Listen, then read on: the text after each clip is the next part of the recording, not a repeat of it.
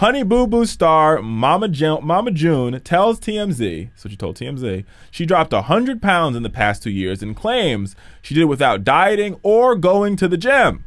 The TLC reality show star says she weighed in at 365 when she first started filming the famous show Here Comes Honey Boo Boo, and now she's trimmed down to 263 pounds.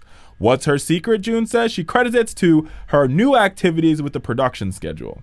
She doesn't credit it to sketti, which is what they eat on a regular basis at the Honey Boo Boo home.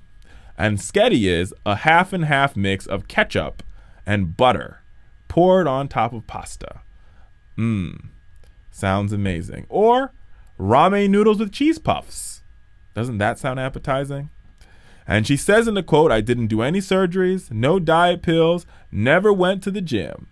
But with the show, I've been more active. So, Mama June, congratulations on your weight loss. Stop eating the sketti. It's just not that good for you. But then again, dollars makes her holler. It's me, Honey Boo Boo child.